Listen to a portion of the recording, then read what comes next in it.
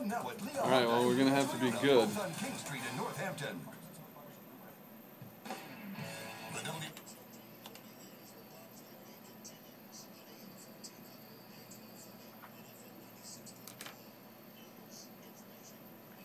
Talking pigskin here, and the minutes left to us with unbelievably in March we're talking pigskin. So people don't understand when you play Madden and all these great video games. They don't understand what we had. Yeah. Well, Aiden asked me. He said, "So you had no games that you played indoors that were like football or what?" And when he mentioned it, I went, "Oh yeah," and I remembered.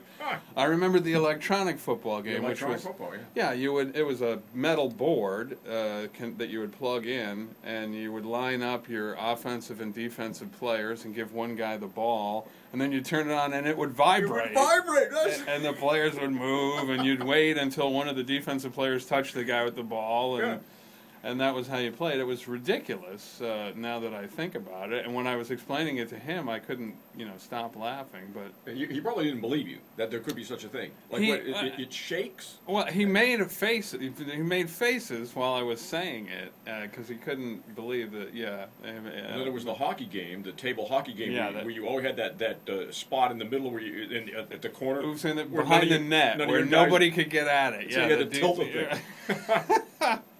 Hours of enjoyment. That was fun. And then we had the basketball game, which was a ping pong ball, and it would fall into the holes, and then you would pull back a little lever and shoot it at the basket.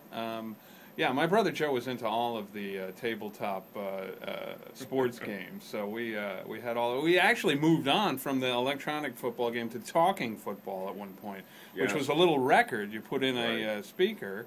And the offense selected their play, and then the defense would select their play, and you press it. And we should go play right now. Safety man falls, flanker has it, touchdown! I love it. Yeah. 8:57 in our morning. Thanks, Rob. All right.